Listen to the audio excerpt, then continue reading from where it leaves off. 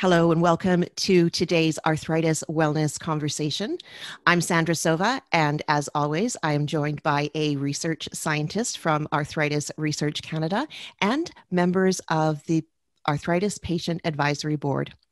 Joining us today is Diane Lacaille, Scientific Director and Senior Scientist at Arthritis Research Canada. And from the Arthritis Patient Advisory Board, we have Trish, Nikki, Philippa, Chris, and Carrie is joining us today as well. The topic today is the stigma associated with having a chronic condition or being differently abled, and as well, the desire to move from the stigma to having more dignity. Trish, you described it so well in one of the conversation pieces that prompted this. And I was wondering if I could read that out to sort of set the stage.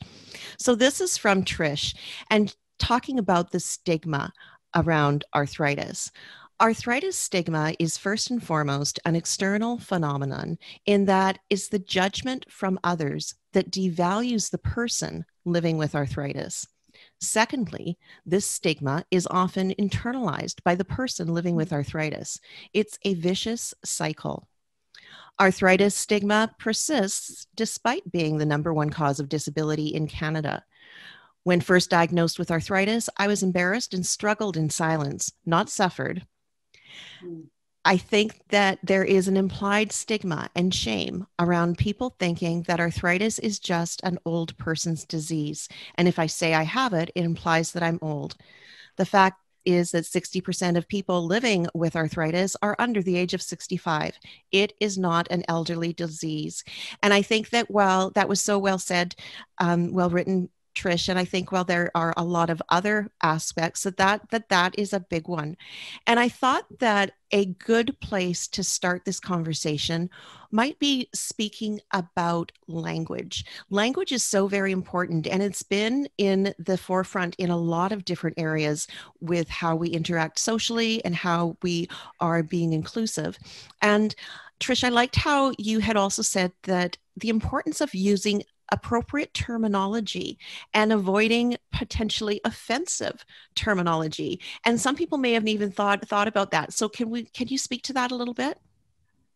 I guess with my previous experience in the arthritis community, I heard people living with arthritis described as crippled, that we suffer. There's a lot of negative terminologies. And then, you kind of think, how do I get through today? And I have to think about the positive, right? What I can do, not what I can't do. So I stopped choosing that I suffered from arthritis. And I said I was a person living with arthritis. And I found that empowered me because I didn't want to be labeled as crippled or handicapped. There's a lot of different words out there that I've heard over the years. And I think it's changing that dialogue is really important so that we feel that we're not labeled by our disease. Philippa, I'm going to call on you next. You talked about this as well as just having changing wordings and awareness. Where does that land for you? It's true. If I can describe what I live with and use those words in various situations, then it gives people the opportunity to take up those words as well. So instead of maybe saying disabled or, as Trish said, crippled, if I say I'm living with a chronic condition, which happens to be arthritis, then it gives people the opportunity to take up those words as well and view others with arthritis in a similar way, using more positive wording. Mm-hmm. And I think, as with anything else, like we are responsible to educate people and how to communicate and treat us on all levels. And so this is a really great opportunity to change that narrative. I was going to say as well, and this is what I wrote back to you, is that rather than labeling somebody, we say, I refer to myself, I am a person. So I'm not disabled. I don't use a general terminology. I am a person living with a condition. So I'm not just all arthritis. I have many other things as well. So true. Another section that we talked about was issues that we ourselves have in feeling sometimes uncomfortable in having to modify the way that we do things, or if we're using mobility aids, and that there's just a little bit of a struggle with that. Nikki, you and Chris both brought up the issue around shaking hands. So that is, in normal circumstances, that's a pretty standard way of greeting. So what sort of things came up for you around that aspect in your workplace?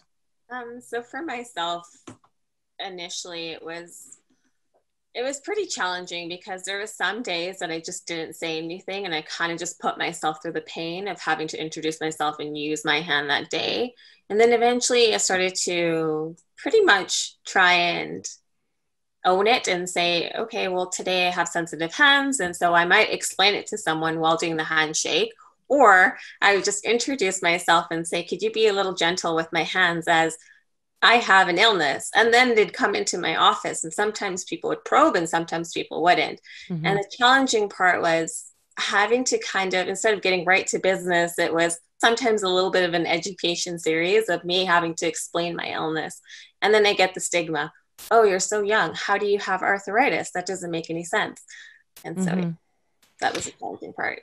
Now, Chris, I noted from you that you were already using a strategy for handshakes, but you still found the comments coming your way. What was that like?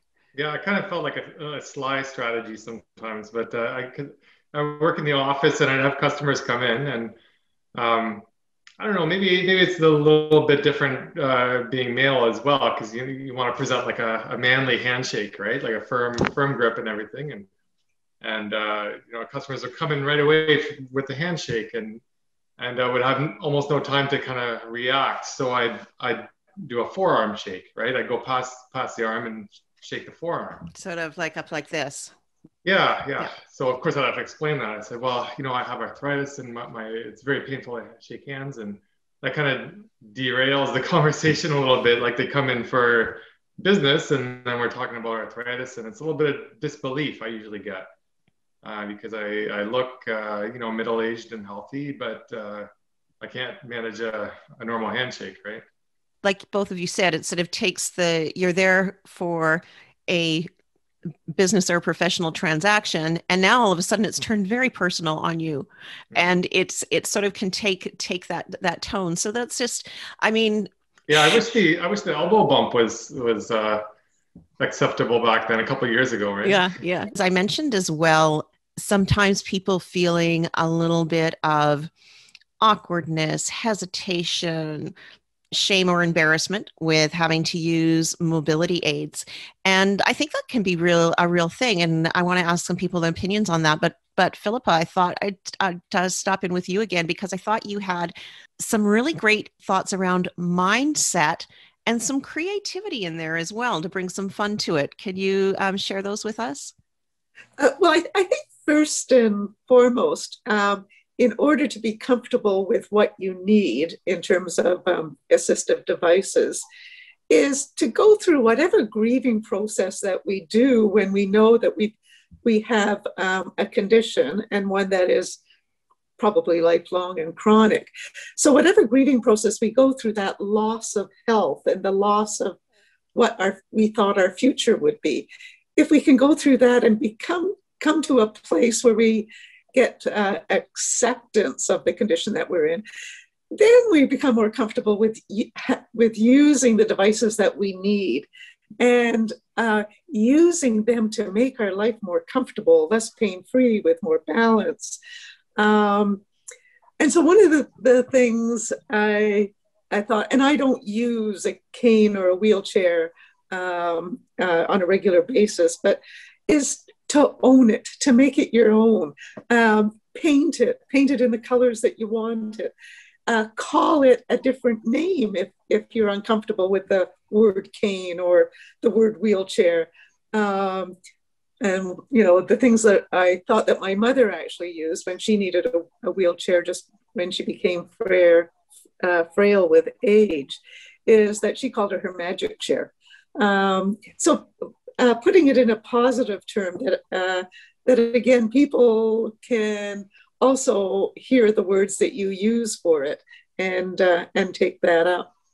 When I hear you say that, the feeling that comes to me is that if we're having fun with it, if we're showing we're accepting it, we're not bothered by it, so you don't need to be bothered by it either. Mm-hmm. And it's sort of a confidence thing. I'm like Philippa. I used to, when I was using a cane, I would decorate it or have like little ribbon on it. And what I also found was that it also invited a conversation. So instead of somebody just looking at me going, oh, why does she have a cane and what's going on? People could make a comment and then they could normalize it. And so it assisted me to normalize it with them without anything being awkward. So that was definitely a technique I used. And then just going back to what you were talking about earlier about the handshake. So I've been doing fist bumps for years, and totally because I don't want anybody squeezing my hand. And I would just start out with, so like Chris, when I would have somebody come in and I was in a professional situation, I would just come in and I would just go, you know, when they reached forward, I would just go, hey, I'm all about the fist bumps. And then I'd just kind of like smile and do that. And then they would go like that. And then we would move on. And it never had to get personal or anything. It was just about me expressing me being a little bit different, and hey, I love fist bumps, and smiling and making their fist bump okay too, and then away we go. So that was how I handled that. And I understood what Philippa said about grieving, because I was diagnosed in my early 30s, and for years I was in denial. Well, quite a few years. And then finally I went through that grieving process and I started to accept it. And then I looked for assisted devices that looked more sporty. And that's just me, because I've got an athletic background. So I found walking poles. So I use the walking poles more than just walking. I use them quite often. And no one says anything. And I just find I sometimes don't want to engage with people and kind of explain. So I find for me, that was my way of just dealing with my arthritis, still staying functional, getting active, doing things, but I kind of went the sporty route. That was just me, because it just helped me kind of move through that. So, but it was a bit to get through denial and grief. I think that's a valid piece as well. And the key is, if we can have the skills, the resources, and improvement of health to be able to move past that and not to stay in that state, to become empowered. And much of this makes me think that we are actually being able to create change and outlooks. Chris, in the workplace, you talked about using the different desks and stretching, and sometimes how that you maybe felt a little awkward, but maybe you're teaching people of how we should all be in the office. Yeah, it takes some patience, and because everyone has questions, and because you're used to sitting on a chair, and instead I'm sitting on a Swiss ball, and of course I've got this big ball in my office when people walk in, and if they catch me off guard, I might be in the middle of a stretch or something, right? So yeah, it takes some patience, and a sense of humor definitely helps. I might have to take a break, to add some air to my chair once in a while. I really think that nowadays with workplace assessment and ergonomics, and I'm seeing more sit-stand desks. I'm seeing a lot of more ergonomic trays for computer stands and heights and chairs. And we actually have a sit ball in a kind of a base in our office, and some people will grab it for an hour or so, and then it's put away for a side, and then somebody else grabs it for a bit. But I'm seeing that more of kind of the normal equipment now, part of our daily lives, instead of it being a rare thing and going, why do you have that stand sit desk? But they're becoming more common. Yeah, I agree. I think the trend really in the workplace now is towards a lot of those more ergonomic ways, and from what we've heard from people in our research and employment, people are a lot more comfortable using these things if they know that other people are using them, and it becomes the norm. And you can also be an agent of change, that by doing this, those are things that benefit to others as well. And so it has a more positive connotation to it. But I agree. I mean, it's very nice to see how this is really completely evolving in the workplace and becoming more the norm. So I think people can feel a lot less self-conscious that this is something that only they need, and that it is showing a sign that they are less able, and rather portraying this as something that is healthy for everyone, and that they are setting a good example of using or doing something that is healthy, not only for them, but for everyone. I think that leads nicely into the next area that I wanted to talk about, which is sort of our role. I mean, each of us here are definitely involved in our own health and wellness. So how do we go about creating understanding and awareness and moving past that sort of judgment and pity? It's not uncommon for us when we do disclose that we have a condition, especially for those of you here on the panel that are younger, for people to feel sorry for us. And that's not empowering. Well, I think for me is everybody living with a chronic disease can deal with those types of questions differently. And I think for me is I like it when someone asks, can I help you? Instead of assuming that I need help, that they just jump in and try to help me. And I'm very independent and I like to do things myself, but then there's times I will ask. But I think I like it when somebody approaches me and says, is there something I can help you with? And they kind of start the engagement, a conversation that way. I find I get a little tense or upset when somebody wants to do something for me and I'm wanting to be independent.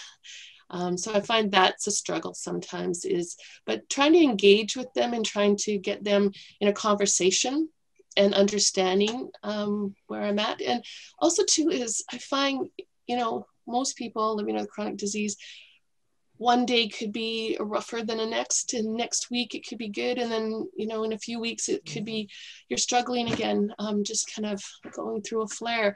And I think that's the biggest challenge is when somebody sees me very able-bodied and running around doing things, and a couple of days later really struggling, they kind of don't understand. And a lot of it is opening that dialogue and that conversation to engage them in that conversation. Because if we don't, then if we put up a wall, if we were stubborn, that doesn't really help the situation. So I've learned over the years to really engage in conversations. And if somebody asks me, they can help me, I've become more gracious in refusing them or accepting them.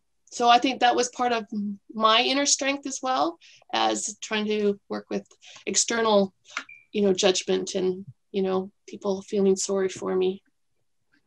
I really like what I'm hearing on how that we can be presented with these situations where we are feeling that people are judging us or looking at it a certain way, but then we become empowered to change that, to shift this situation, to change the focus and show up with a more empowered way, and to be basically educating. Nikki, you also mentioned that it can be, you do receive a lot of pity at times, and because touching on what Trish had said, this is the nature of the disease. People don't understand. Yeah, it's challenging to explain. I mean, myself coming from a South Asian background, I can't fully explain it in the way I would want to some of my elderly aunts and uncles. And they just kind of assume. And then they're always like, oh, poor girl, she's so young and look what she's having to go through. And so I just kind of have to even have my mom kind of explain it in a better way to them. But even I catch my mom sometimes, sometimes she'll see me having a rough day if I'm here at her place, and she'll just try and do everything possible to help me out. And I'll be like, Mom, I'm okay. I'd want to do this myself today. But just like Trish said, it's appreciating when someone asks if you need help rather than expecting you need that help. And I think people that do not live with a chronic condition don't recognize that when they're seeing us having a struggle, guess what? It's not new for us. This is just, it's here again. This is what we deal with in our own minds and our hearts. How does it make us feel when we ask for help? And Philippa, you talked about sort of changing some of the self messages and. Yeah. And one of the things I now always do, if I'm on the road and I stop in at a convenience store and pick up an orange juice or a bottle of water, I cannot undo the tops. And now, just out of habit, before, as I'm paying, I ask the person behind the counter, could you please open the top for me? And it's such a relief knowing that I'm not going to get in the car and unable to open it, unable to have that drink. And for the most part, when I ask for some assistance, it's because I really need it. And I've never had anybody refuse, and everybody is so accommodating. So I think it also gives people the opportunity to do something for somebody else. And I think that, you know, sort of the self-talk or the messages, it's not a sign of weakness being able to request something when you need it. It really is a sign of courage and strength. And those kind of messages that we give ourselves become more positive and affirming rather than negative and diminishing. I think I have a lot of trouble asking for help, and I think it responds to my, or it kind of reveals the response I get a little bit sometimes from others, because I'll struggle through something just to do it myself, and then maybe I get comments, or I get looks, you know, like why can't you do that, or why are you having so much trouble doing some normal daily activities, right? And or if I do talk to someone about their arthritis, I get a dismissive response, right? And they say well, it's part of getting older. Wait till you're my age, right? So yeah, any kind of those pains or stiffness or loss of mobility gets labeled as arthritis. And I agree with Trish. Like the conversation, communication is a big part of it, just to explain what you're really dealing with, just so people understand. And I think also that being able to have conversations like this, and for people listening to these videos, I often think that someone who is newly diagnosed is just going to be able to hear some people that have been walking and living with this for quite some time, and to see that there is a chance for it to change, and a lot of it is driven by how we feel and how we interact with others. I think too, and just speaking to that point as well, I think as people living with a chronic disease or a chronic illness, you know, it behooves all of us to become resilient. And I think by nature of the fact that it's a chronic disease, we do become resilient. And so I know for me, like I've been a lot of years, you know, young years when I've had my arthritis, and I've tried to take from it the positive things. Like I remember years ago listening in a conference to a rheumatologist that simply said to everybody in the room, because everybody in the room was with arthritis or related to somehow arthritis or in that field, that the people with arthritis learn early how they can do things that are going to assist them as they age into life. And, you know, like I might need a grab bar when I'm in my 40s as opposed to when I'm in my 80s. But, you know, like I did a renovation on my bathroom 10 years ago and I put in a grab bar. So I'm really safe. And I bought a car that I can just slide into. No more dropping down into a car or having to climb up. I just do a twist, bam, I'm in and over. But it's that kind of thing. And so I really work on that. I personally work on that, and I play into that. And I play into that even when I'm talking to people too about, yes, I have a chronic disease, but you know what? I need some help sometimes. And I kind of give people the license to let them know that I'm going to ask them in advance for some help, and they can then also respond or not. And then I know who I'm dealing with. And so I really feel that, like I said, I just think it behooves all of us living with the disease to empower ourselves and to get resilient quickly. And maybe it needs to be an Arthritis 101 that we all need to go to and then reattend every year, once a year, just so we can, you know, put all those things into our backpacks. So that's it. Have all the different tools that we can rely on. Yeah, I have to say that as a rheumatologist, I'm constantly amazed about how resilient our patients are, and how all of you living with various forms of arthritis, you always amaze me with your resilience. And, you know, I think it is part of the process of learning to live with the disease, and everybody is at different stages of it as you go through it. And you talked about grieving the loss, and but certainly your ingenuity at doing things and figuring out ways of doing things, and the resilience is really quite remarkable.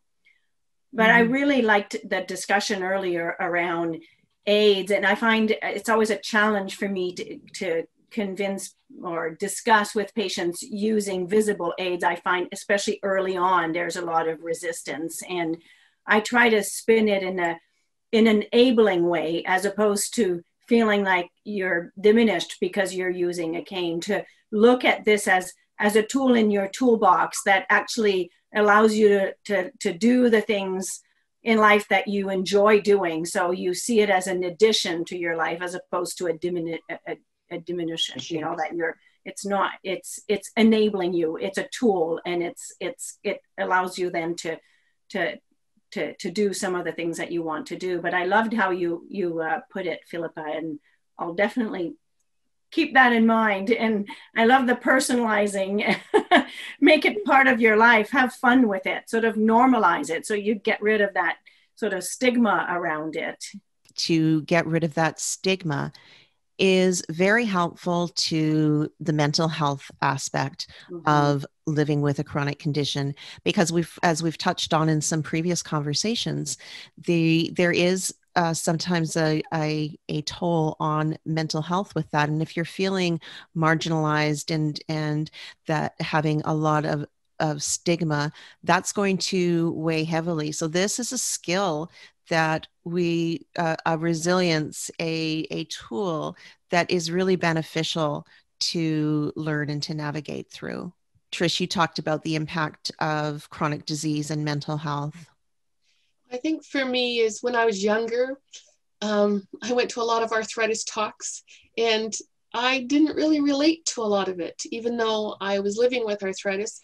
I thought I would be dealing with a lot of things later on in life. And I was actually quite surprised when I had my first fog or funk, where I felt disconnected, overwhelmed by the pain and just the challenges. And I think once I got through that and recognized that it was part of the disease, and it can happen, it might not happen, but I think for me is going to different talks and also talking to friends and family. When I was younger, I actually didn't talk to anybody about my disease. And a lot of people didn't even know I had arthritis because I hid it so well. And then there was parts of my life where I couldn't hide it anymore. So that's when I started sharing with friends or family. And it took a while to convince or get them to understand and have awareness about arthritis. Because one of the things I remember is family gatherings, and I sometimes had to say no because I knew I didn't have the energy or the ability to go to that function. And, you know, I had to kind of make those choices, and some of them were hard choices. But when you're dealing with chronic pain and disability, you find ways of pacing yourself. So one of the first things I learned was my 3 Ps, and I preach this all the time. My 3 Ps of joint protection: planning.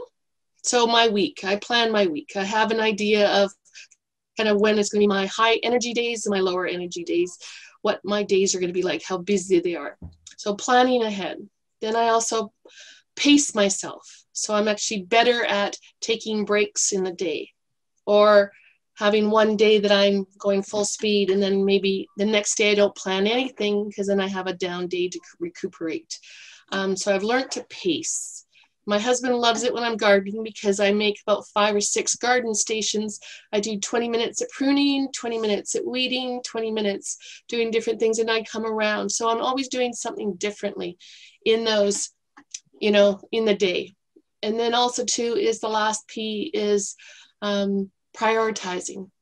So I've learned to find out what's really important to me and what brings me joy, what things I struggle with. And then I've made better choices, I think, in the last several years than I did previously. So I think having some tools, as Dr. Lacaille said, in my back pocket, or someone said backpack, I think it was Carrie. I think those 3 P's were helpful for me, is planning, prioritizing, and pacing. Mm-hmm. Maybe I'm Pollyanna, but I see having developed arthritis as a gift. and despite some of the challenges that I've lived through, the gift is I view life and the people in it in a much different way. I am so grateful that I'm alive and able to do the things I am able to do, and that the enjoyment that I get, because my daughter was about 8 when I was going through a very difficult time and being diagnosed. And she's now 27. But the gift of being able to raise my kids and have them in my life and see the world through their eyes, that I would have taken for granted, I think, until I developed arthritis. Yeah, I agree. I think, and that helps a lot to have that grateful attitude. And I feel the same way, like just being able to go for a hike with the kids and be that active, or just finish a bike ride, feels great, right? And that helps the body too, right? As a medicine. So. Don't want any groups or individuals to be stigmatized, and particularly not those of us that are living with arthritis. I think for me is I've had to learn how to deal with my own stubbornness or my own pride. And I like to do things under the radar. I like to be behind the scenes. And at social gatherings, my husband and I learned a trick. I would give him a look that I got stuck in a sofa or a chair that I couldn't get out of. And I didn't want to look like I'm struggling to get out of that chair. So he would come across the room, cross his arms, I would cross my arms, and he would just pull me up, or I would help and he would pull me up, and we stood up and we kind of just stood there for a minute, and then we would move on. And we tried to do it subtly, that it didn't look like it was a big hurrah. Look at that romantic couple linking arms. So I think you learn, and I think when your spouse or your partner kind of gets you and understands that they don't want to make a big deal of it, and I don't like having a big deal done, but we learned how to do little things like that to make it easier. But I'm usually pretty good at scouting out chairs. I look for the firmest, the ones with armrests. I look for chairs that I know that I can get in and out of, that I don't look like I'm, having difficulty. So but there's sometimes those couches fool you. And I've been stuck in a couple of those couches. And, I've had to teach my son, actually. He was in his teens, and he knew what my husband was doing, his dad. And he came over one time. He said, "Mom, do you need some help?" I said, "Yes." So he did the same thing. He crossed his arms because he'd seen his dad do it. So, having family around that, they notice what you're going through, but they don't make it a big thing. And I think for me, that's important. I like that. That is that's a very good way to be able to have that dignity and that respect. I was going to say, Trish, just to your comment, I usually decline a chair entirely. Oh, do you? Yeah. But if I get stuck in a couch, I don't think my wife can pull me out. But my boys are almost old enough to pull me out. So yeah, I got to hold out a couple more years and I'm fine. Yeah, well, give it a try. Crossing the arms actually gives you more strength than just pulling straight on. We found that out by trial and error. So I sense an instructional video in the works. Well, thank you so much to everyone for joining us in this conversation today. I really appreciate the insight and the openness that everyone brought to the table. And I hope that those that are listening and watching have found this encouraging and supportive. And again, we are here once per month having conversations with people just like you living with arthritis. Thanks so much, and we will see you next time.